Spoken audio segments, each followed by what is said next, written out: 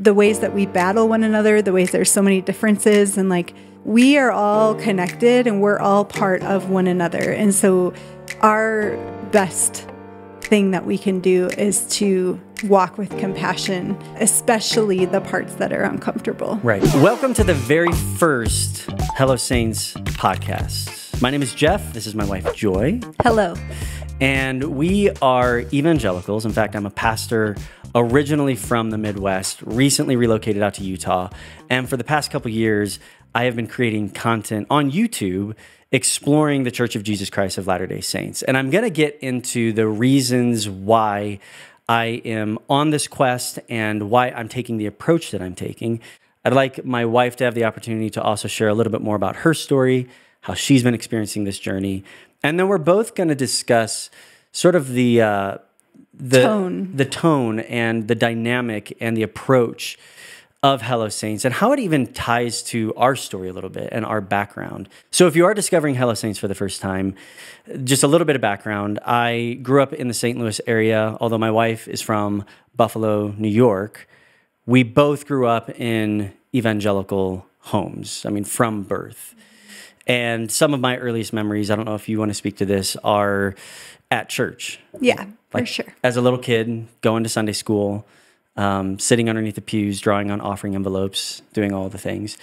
But both of us grew up in homes where our parents were just very intentional about making faith and church very much a part of who we are and what we do. Yeah. I think I accepted Jesus into my heart about 7 or 8 different times. I went up front after Sunday school or at church, when I was a little girl. Yeah. I would get the little pamphlet many times. So I think you're definitely saved. I'm extra saved. Yeah. And for me, I don't know what it was like for you, but my parents did a pretty decent job of almost allowing church to be sort of a stabilizing presence in our lives. Mm-hmm. Like no matter what was going on, that rhythm of going to church, focusing on the Bible, looking to Jesus was sort of a rallying point constantly growing up. Yeah. And as a result, faith has just always been foundational to both of us. Mm-hmm. And as we then met one another in 2000 at a Christian college in the middle of Illinois, we didn't necessarily know that the path ahead of us would, though we were at a Christian school, and you grew up at a Christian school, was going to continue down a path of pastoral ministry eventually for me. And we were doing that full time out of college. There was a few years where I was in the corporate world, but then we did pastoral ministry for many years.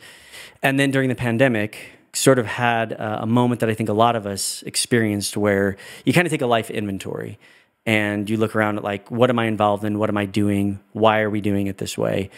And for both of us, we just started to feel that though we had been kind of in a predictable trajectory in life and ministry as Christians, as evangelicals, as being in a pastoral ministry, that the Lord had something different in store for us. How did you experience that? When we kind of started to realize maybe the Lord might have something different in store for us. Do you remember when, because we kind of arrived at that moment at the same time? I think it just felt like we were almost growing out of something, we just weren't fitting in a certain place. We wanted to almost expand in a sense, we had more to offer. We were curious about things, and it felt like kind of going through the motions and sticking with our normal, what we knew, what we were comfortable with.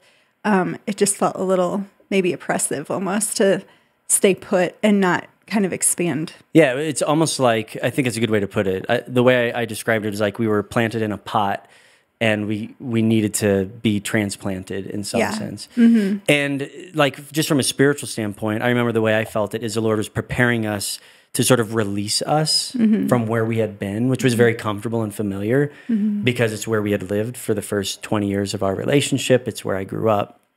And we didn't necessarily anticipate it was going to be a move out to Utah. No. As a matter of fact, we had no intention at that point of even doing anything in an interfaith space, let alone in some sort of interfaith interaction with Latter-day Saints. That wasn't even on the radar yet. But we took a trip out to the national parks in June of 2020, and that was the first time that we had ever come out to Salt Lake City, and we were made aware of the Latter-day Saint presence in Utah. Like, I knew there were Latter-day Saints out here. I knew the church operated out here. I didn't realize how much it impacted and actually set the culture, the tone of the culture.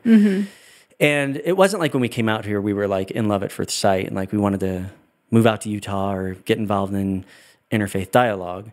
But as we returned home over the next year or two, the Lord, over a series of months and just various life events, started to make it clear that this was a space that he was inviting us into. And one thing that's really important to Joy and myself is to try to always look for opportunities to engage with life, with relationships, with what we're feeling in a way that is honest. And sometimes that can be a little bit difficult because, for example, the trajectory that we were on seemed very predictable. And almost like there's a certain element to that when you put it in a community setting, like in a church setting or religious setting, where you're fulfilling the expectations of the people around you to stay on a certain path. So as we began to sort of walk off of a more predictable path in ministry and life and all that other stuff, we were feeling this freedom to kind of be more honest about what we felt drawn to do and how we felt that we're wired in a certain way that might not necessarily be best served in that predictable path or in that predictable mode of pastoral now ministry. We're fulfilling no one's expectations. And now we are well off. We are off-roading right now. But that was a really important thing for us. We were walking through some other life situations and just in a place where we were feeling that it was necessary for us to begin approaching life with honesty and courage, as opposed to just kind of falling in line with what is predictable and comfortable. And that's a little bit more of what was going on behind the scenes, like even within a marriage or within a family or within a life calling. And I remember when I then started to come up with this idea for Hello Saints as a pastor who has a background in video production and has this newfound interest in this dynamic, fascinating, complex culture of what at the time I would have called Mormonism and, you know, the faith heritage in Utah. I began to conceptualize this idea for this YouTube channel. What were your initial thoughts whenever I started to talk about this idea for this YouTube channel? Well, I think I was curious about what was making you so curious about it. You were kind of a few steps ahead of me in like pursuing and seeking to understand, and you just like had a passion there. So I think I was surprised, but I also was recognizing that it seemed like you were also stepping into a space where there really wasn't a lot. There weren't a lot of voices there already, kind of bridging a little bit of a gap between evangelicals and Latter-day Saints and having conversation there. Like there really, at the time, was not a ton of content around that. And I feel like going both ways for Latter-day Saints, hearing from an evangelical, but even an evangelical understanding Mormonism, that wasn't something that was common. Yeah. I think for Christians to like learn about that information. Right. So I have to imagine, I don't want to put words in your mouth, but like when you're maneuvering through life as a couple, especially when you're married, there are well-worn paths that are usually your options. Like, I'm going to be a doctor. I'm going to be a pastor. Like, we're going to like move here and do something that's more conventional. But this is a very unconventional space. Yeah.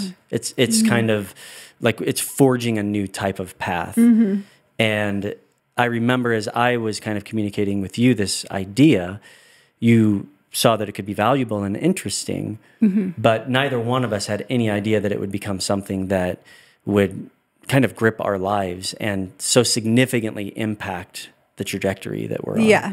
And I was initially going to launch the channel in November of 2021. I had recorded like 6 of the videos. Didn't you actually launch it, or I don't think you posted something? I posted something that indicated like it's launching in November. That you were launching it, yeah. And you saw that, and you're like, time out. Like, what first are of you all, doing? Have we talked about this? Second of all, November is my crazy month. We have like tons of birthdays and anniversaries, and it's holiday season. And so just from a family standpoint, you were like, slow down. Pump the brakes. But you also said something else that sticks in my mind at that point that I wasn't fully getting, but I'd like you to speak a little bit to, there was another concern or consideration you had about me launching into this endeavor. Just that I thought that it would kind of take off. Is that what I said? Yeah. Oh, yes. I think it felt just kind of daunting to me and a little scary for me. One, because it is somewhat unpredictable. Like it could go either way, but I think my sense was that the response, because you were stepping into a space that was kind of vacant at the time, like the response was going to be probably larger than you were anticipating. Right. And I've been a part of podcasts and YouTube channels in the past. I kind of know the expected performance of content creation. And I was putting my professional brain on and being like, well, I don't think so. Like, this is a passion side project. If it does take off, it's going to take some time. But I would like to say in front of everybody on YouTube, you were right. Like, thank you. I had no idea that, and it's not even a pat on the back. No. It's more of a validating reality that something that I was feeling drawn into, one, has been needed. Mm-hmm. A safer type of conversation, specifically when it comes to Latter-day Saints and evangelicals. But also I think the bigger picture too, I think just from a spiritual standpoint, like the Lord has known what he's been doing to invite us into this space and to bring it into the consciousness and the conversation of so many people that feel that this is a good thing. And I'm really grateful that the Lord used you to kind of say, you might not be seeing everything clearly right now, so let's pause this and reapproach it. So I ended up launching it in March of 2022, and since then, it's sort of taken off. Yeah.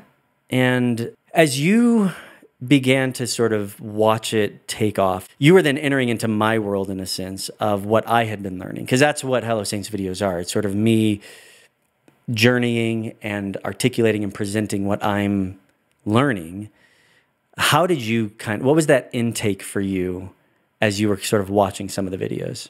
Well, 2 things. One, I liked seeing you doing that only because something about it kind of made sense, even though this was like out of the box and unexpected. Like, I also feel like you're really gifted and you can do a lot of things. You can do a lot of things really well. And so this was kind of combining a lot of different things that you are passionate about and interested in and good at, like not just theology and your faith, but also history. And obviously you're creating content and doing video, and you're just like able to use a lot of your gifts and skills and do it really naturally. So I think I was honestly kind of impressed with like, wow, you just like pulled that out of nowhere. Like, you're just now doing this and you're doing it well. It looks like you've been doing it forever.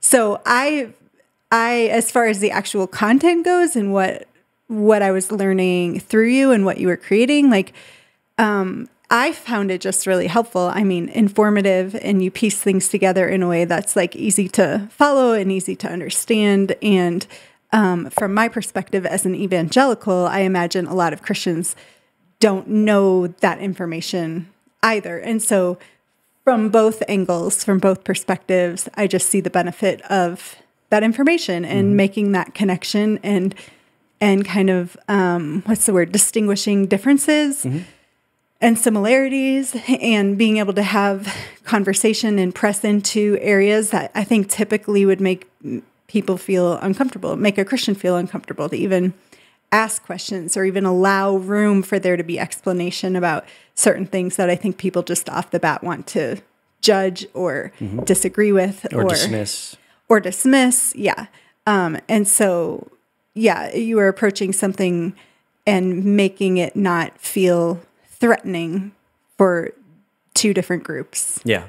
And that's sort of been the aspect of Hello Saints that I think has been intriguing to people, because I'm venturing into the space that typically makes people nervous for good reason, because, and this gets more into what I've talked about before, that there's always been such a hostile or contentious posture between Latter-day Saints and evangelicals. And I don't even necessarily need to get into on whose fault it is. It's just the way it's been historically.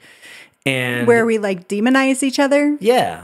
And one way that I typically put it is, when we look at another faith group, we kind of can just judge everybody within that faith group in this sort of monolithic idea of what they are. Like, here's what the evangelicals are, here's what they are all about. Right. And when you do that, you miss the people. So the same thing with the Church of Jesus Christ of Latter-day Saints. So oftentimes people will just label, like, here is, and pardon the term, but it's how it's talked about outside of the church, this is the Mormon church. This is what they're all about, and it's kind of filed away that way. And what I found is moving beyond that, the edifice of our impressions or perceptions, and getting into conversations with people, that's where there's just such meaningful connections that we can make, and specifically in an area that is important to all of us, in that spiritual reality, in the faith space, in our need for a Savior and who the Savior is, and what is truth. Like, these are the questions that are quintessential to any human, right, regardless of faith group, because they drive at our greatest thoughts about meaning and purpose and origin and destiny. Like, yeah. So, and somehow we like, yeah, I think I've seen it, in our circles, maybe towards Latter-day Saints in some ways, like, we feel justified, and I'm generalizing, but the pockets of people that want to be judgmental or whatever towards this other faith over here that they don't understand, we prioritize a passion for our faith and our God, and somehow at the same time we're dehumanizing these other people over here, which for me totally misses the point and misses our faith and misses Jesus. Yeah. So I appreciate that this has like allowed room to be made to like treat one another with dignity. Yeah. I ran across Instagram reel released yesterday by the Latter-day Saint channel, Saints Unscripted. And my buddy, David Snell, was being really honest, and I appreciated it. He's being pretty vulnerable, actually, about a struggle that he has with the regard that a lot of mainstream Christians or evangelicals have toward Latter-day Saints, and how we can so easily, the way he put it is, casually condemn one another. Where, oh, you're part of this group, well, you're going to hell. Right. Or you're part of this group, well, you've got it wrong. Right. And this is not about sidestepping important issues where we disagree or see things differently. But when we are so quick, to borrow his term, casually condemn or casually dismiss one another, I think you said it perfectly. That actually misses the heart of Christianity. It misses the heart of the gospel. It misses the mission of Jesus. And that's why one of the passages of Scripture that I'm constantly drawn back to as I'm considering this approach with Hello Saints is in John chapter 4, where Jesus encounters a woman at the well, where he's doing something a bit provocative when his disciples leave, engaging with a woman, let alone a Samaritan who had different religious convictions. And even an individual where he is this esteemed rabbi, and she is a woman who evidently has a sordid past, we come to find out. None of those things disqualified that opportunity from being a moment that he wanted to engage the person. Right. And it's a beautiful encounter because there's honesty and there is a distinction in belief, and there is hard conversation about who she is and her past. And yet, he creates a safe space for her to engage with him and for him and really to get to the heart. To get to the heart of what she's desiring, what she needs, and who he is and how he can meet that need. That's where I think whether an evangelical viewing Latter-day Saints as a Samaritan, or Latter-day Saints viewing an evangelical as a Samaritan. That's, I feel like, where we're starting to get it. Mm-hmm.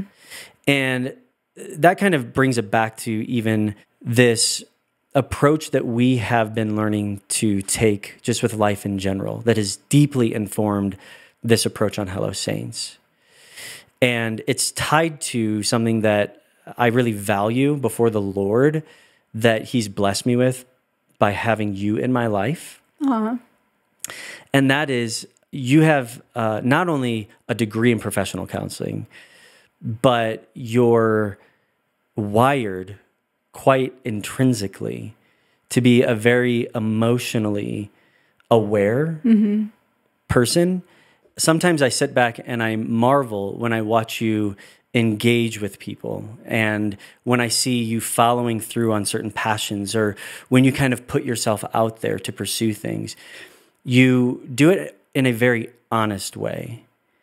And to me, that comes back to what I would define as an emotionally healthy approach to a lot of what you do, which I think is necessary, especially in the counseling world. That's sweet. So to that point, I mean, I'm not saying that you're necessarily going to be like the authority on this topic. I'm no expert.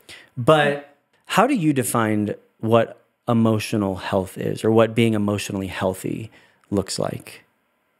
I mean, I think the first thing that comes to mind when I think of health is I picture almost like almost a bandwidth for like good emotions, negative emotions, like they're being both, but having almost a resilience and like being able to make room for both and like maintaining something within that.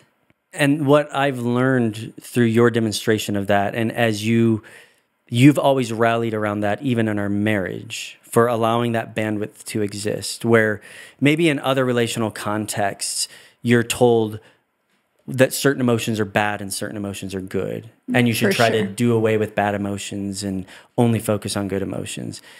Well, and I feel like some of that has even been new for me, even as I've untangled some of my theology from some of my emotional health. I think that I, even just over the last few years, have been healing in regard to the ways that I kind of was taught. I think it was somewhat cultural, even within Christian culture, but maybe even just like the era I grew up in. I don't know. I think it's both combined, but where almost like repressing certain emotions or bypassing certain emotions.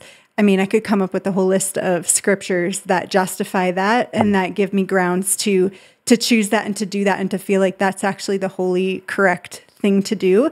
And I almost feel like these last few years, the healing has actually been really painful, but it has caused me to have to go back and almost feel things that I didn't let myself feel. And in allowing myself to feel that, then I'm able to almost organize those things and make sense of those things and put some of those things to rest and just process some of that and almost connect that more currently to where I am and what I believe and why I believe it or why I don't.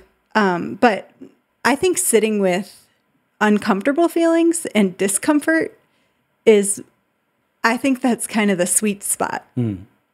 Like, I think that if you want to have an analogy of like working out and physical health, like stretching or pushing yourself to a level of discomfort, like you have to do that a bit to like grow and expand and get stronger.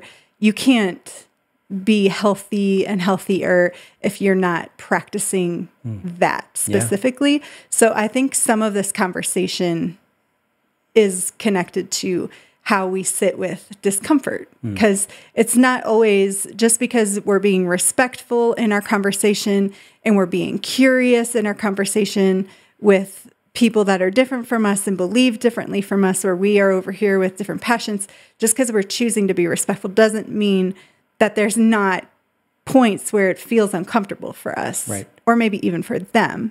But we're managing how to communicate within that space where we may feel uncomfortable, where we have to choose to let our ego down and be able to embrace one another.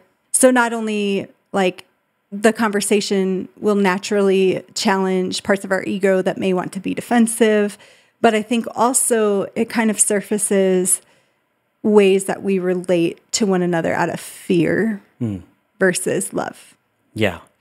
And if you've been watching Hello Saints for any amount of time, I hope that this gives you insight into an incredibly important dynamic behind the scenes that has contributed to this journey, which is why I'm so glad that we're having this conversation, because everything that you're articulating, it fits perfectly within sort of that fabric of what Hello Saints is. It's about a willingness to take an emotionally healthy approach to interfaith dialogue, where we can be honest about how we feel about certain things based on belief and culture and all these other things, and that it's safe to be honest. That we have it within our ability to provide a safe space for maybe even negative feelings. Yeah. Or negative experiences. And that's incredibly important, especially in religious contexts, because you're not stating it, but I think it's important to specifically state in any religious context, whether it's evangelical or Church of Jesus Christ of Latter-day Saints, there will always be religious expectations that can encroach on that sense of safety. And we could get into why that is, because I think it gets into areas of what is right and what is wrong and what is proper or improper. And we so often associate religious experiences or our faith to things that should only be positive. And yet, when you read the Psalms, a lot of it's not positive. There's a lot of lamentation. There's a lot of struggle and suffering and even questioning God. But I think that when we back out of religious expectations and we just look at ourselves just existentially as beings, even in the context of like a biblical understanding of what God has revealed to us about the human experience, He makes it safe and okay for us to be honest about where we're at and what we're feeling. Well, I think the thing that's interesting about what you're saying is that, you know, the idea behind what you're doing in your channel is that you're an evangelical, you're kind of approaching the Latter-day Saint world with curiosity, but also respect and dignity. So you're dignifying them in their honesty, but like our ability as an individual to also be honest is us choosing to give ourselves dignity. Like we matter too, and what we have to say and what we feel and what we think and what we believe and our passions, like that matters just as equally. So we almost can't allow other people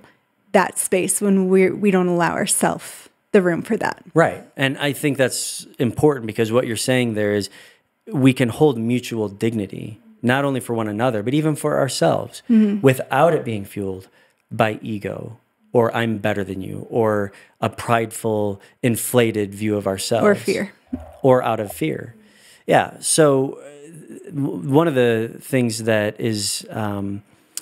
that I talk about a lot on other podcasts, I don't think I've ever talked about it on Hello Saints, is there was actually a counseling modality that was one of the main inspirations to the approach that I'm taking as well. And it's all about what we're talking about in this space. And it's the counseling modality is called internal family systems, or IFS. And it's about recognizing that we aren't simple beings. We are complex. There are many parts of us that are always in operation, and we put on different personalities, or different parts of us step forward depending on situations or relationships that we're engaging with. And I think when we all stop and think about it, we know that to be true. Like the way that you engage with people at church might be a little bit different than the way you engage with your coworkers or your neighbors or a high school friend. And for better or for worse, it's just common for us to do that.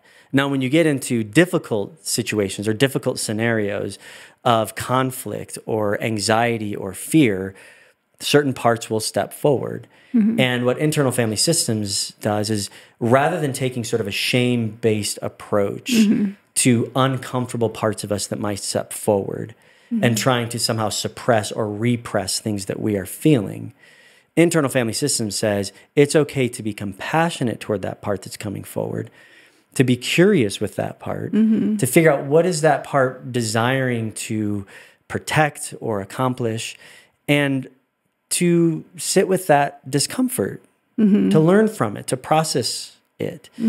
And when you pivot out of that shame posture, you transform that part. You transform that part because it's safe, because you're treating that part of you with dignity. Well, because you also recognize, even if it's responding out of fear or ego or whatever that is, like you recognize that it is actually doing that, ultimately hoping for your good, wanting to protect or wanting to help somehow. Even if it's having a negative, even if it's presenting in a negative way. Exactly. It's intending something good or that anyone would naturally desire. So this is like IFS, interfamily systems, but I kind of always picture that this same system can be like seen on different scales, like and expanded in different communities. And so just in our world at large and like in different communities, different cultures, different religions, like the ways that we battle one another, the ways there's so many differences, and like there's groups over here saying this and groups over here. Like we are all connected and we're all part of one another. And so I don't know, I personally believe like our best thing that we can do is to walk with compassion towards those, especially the parts that are uncomfortable. Right.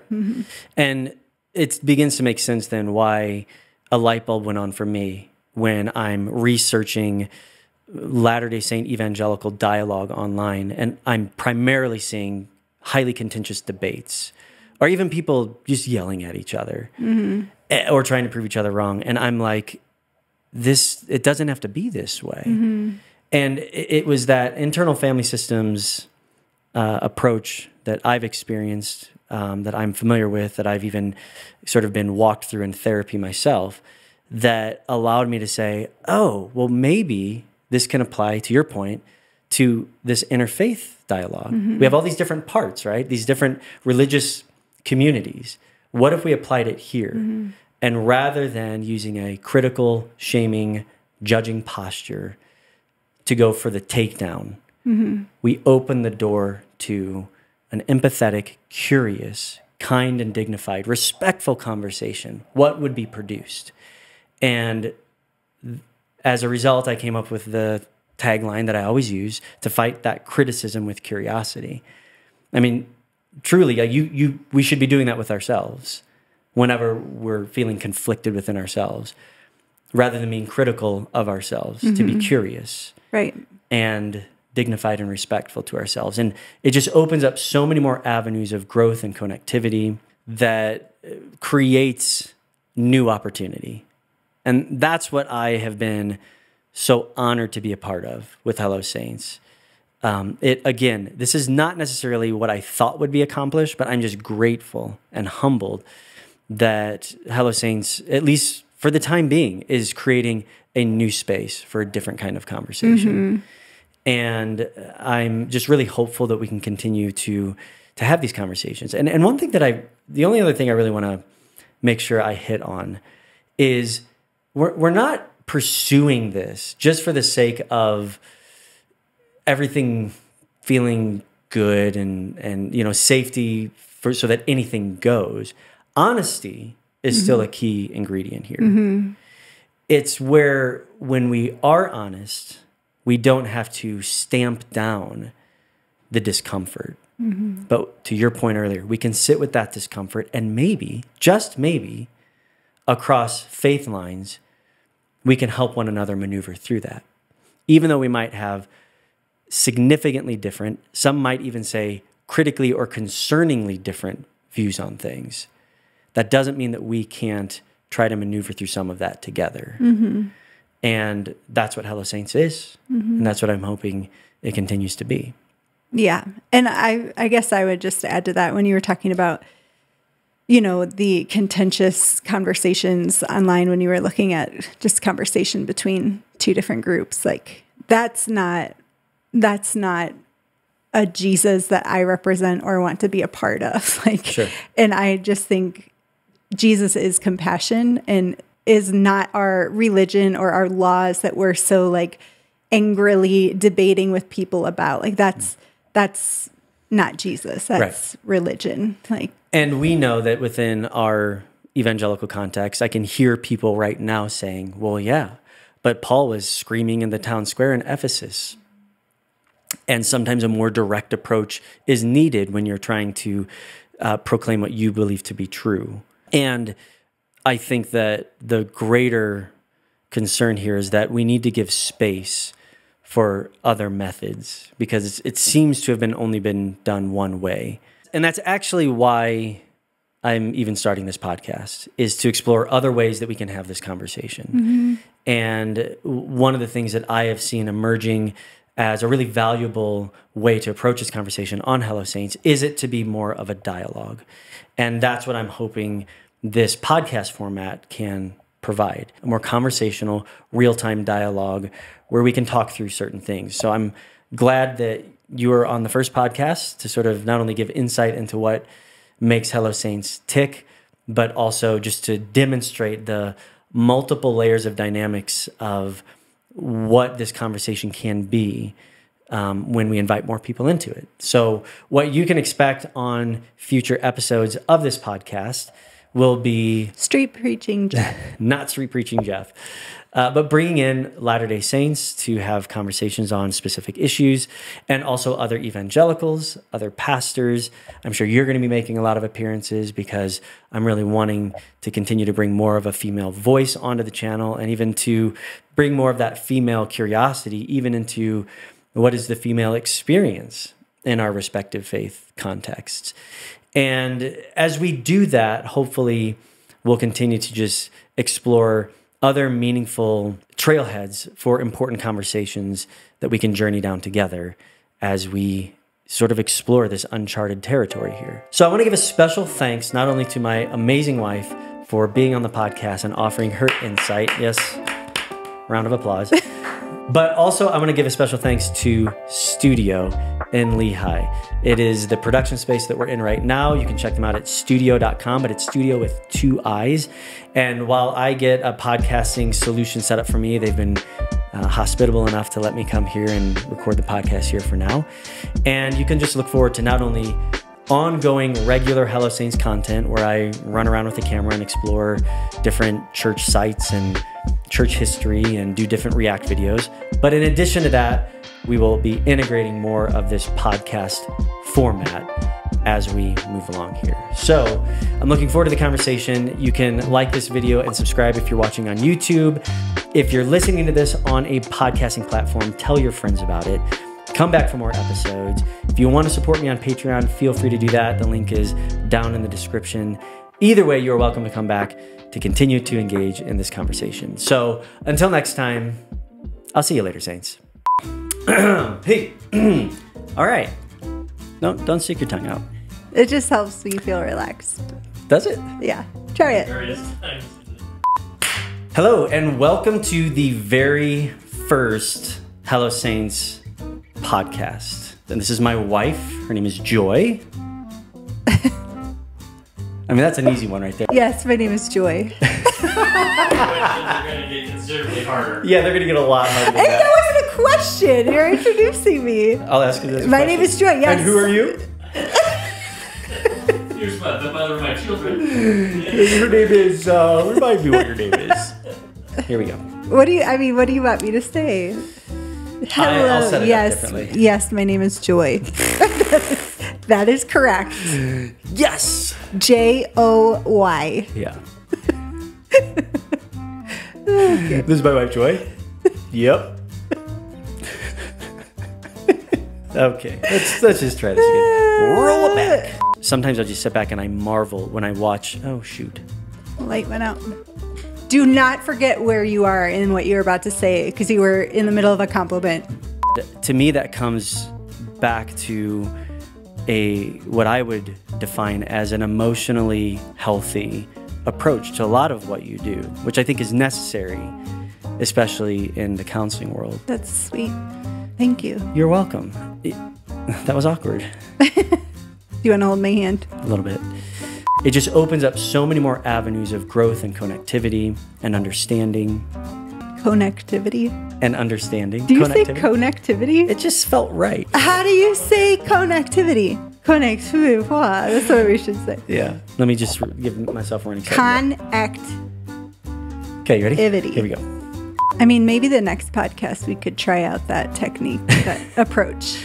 Just the whole podcast. I can just try being a street preacher for a day. Yeah. Yeah. The whole hour. I'm sure that people really tune in for that. I wouldn't last very long. No. It's not my vibe. I wouldn't enjoy that either. Yeah. Is there anything else before I kind of land the plane? I don't know. You could go back to talking about how you marvel at me. I mean, I could do that all day long. Okay.